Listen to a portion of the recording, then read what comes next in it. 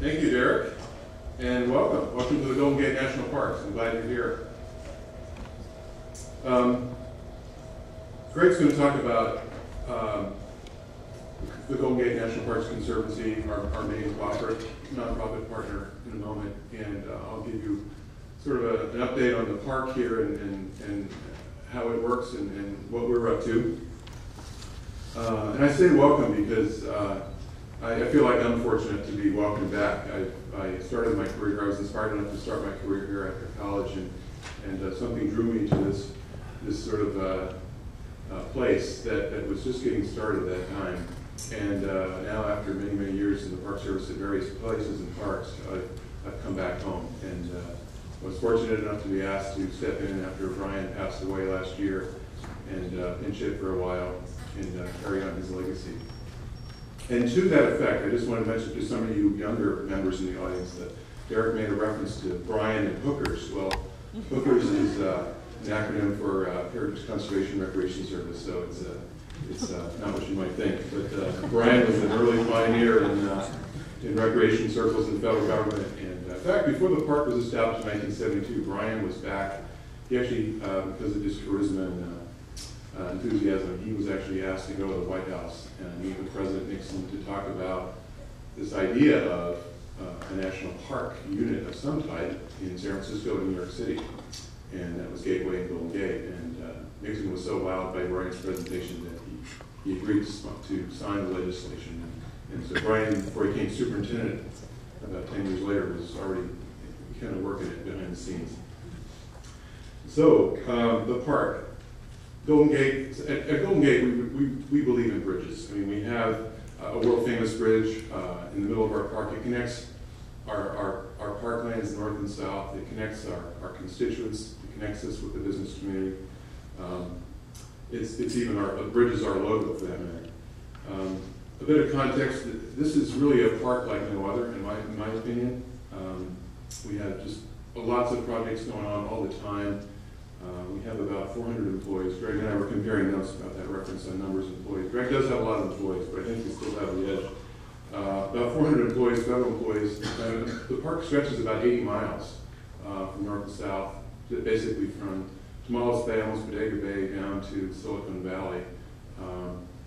It's pretty amazing when you think about the price of real estate here and the context that there's that much open space.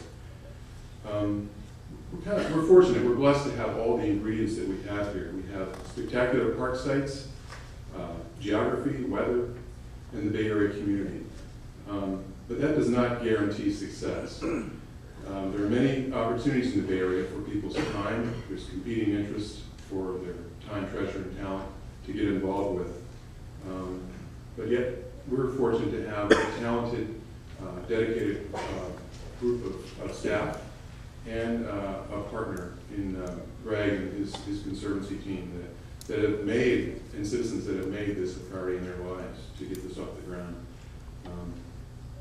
All these bridges lead to the public lands, where people from all over the world, every status, economic status, race, nurture and strengthen their bodies and souls coming to the parks.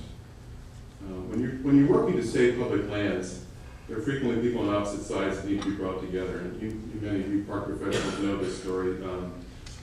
Dog walkers, the dog walking community, which is pretty strident in this area. Equestrians, mountain bikers, all these people are interested in using the parks. And there's often conflicts when they try to use the same bit of trail or real estate at the same time. We have 7 million people in the Bay Area. And as Derrick mentioned, the second largest visitation in the National Park Service, close to 15 million people. Obviously a popular place. Some of our surveys have shown us that many of our visitors visit the park 2 to 3 times a week.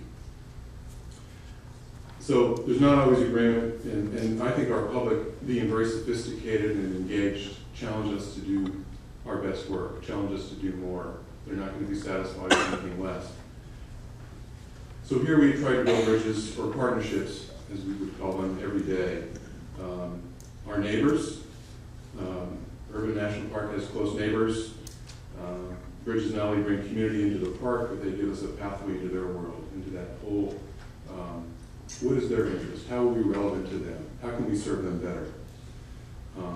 Volunteering is a big part of our success here. Giving back to their community. We have almost 400,000 hours of volunteering that goes on here each year. About 10,000 people on our volunteer cadre. That's 7% of the entire National Park Service volunteer workforce.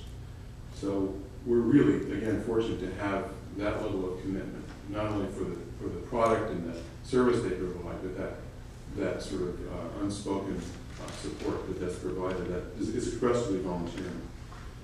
The business community, obviously, we have concessions, we have recreational partners, we have tourism partners, but they all sort of bring and serve the public that comes to these parks. And then finally, our nonprofit partners, which are perhaps the most important. They help us financially, artistically, and educationally to support the parks. Greg will speak about the Conservancy in a moment, but you know, this is a partnership at another level. I think it's really, Derrick mentioned the staffing. It's sort of a seamless interface we have with Conservancy and the federal staff on board. Because of the nimbleness that the nonprofit can bring, they're able to hire more quickly and hire some of the best professional staff in the Bay Area to provide us quality service and professional support. Obviously, philanthropy, the most successful nonprofit in the National Park Service, I would argue.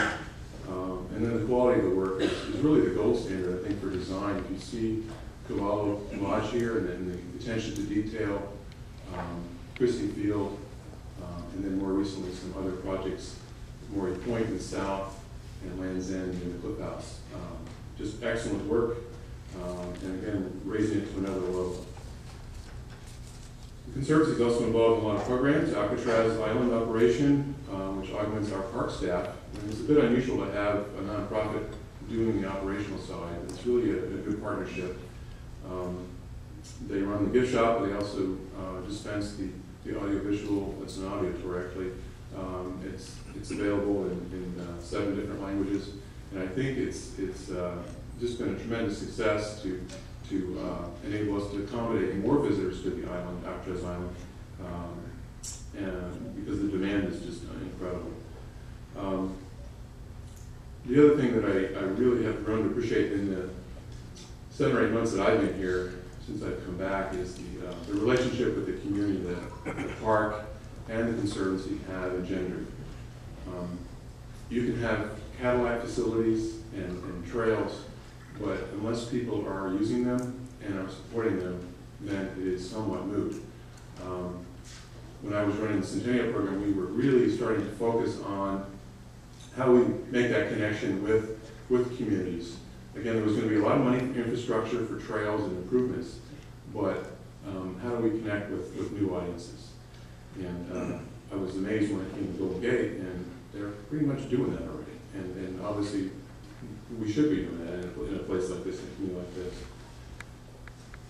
I was recently with Greg, we went over to the first evening of at the Christie Field Center, which is an environmental aid center that reaches out to inner city children.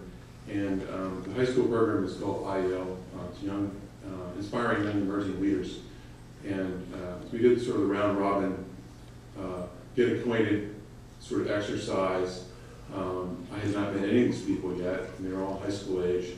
And as we went around, it was clear that some of these kids were returning for their 2nd and 3rd year, and some were brand new that evening.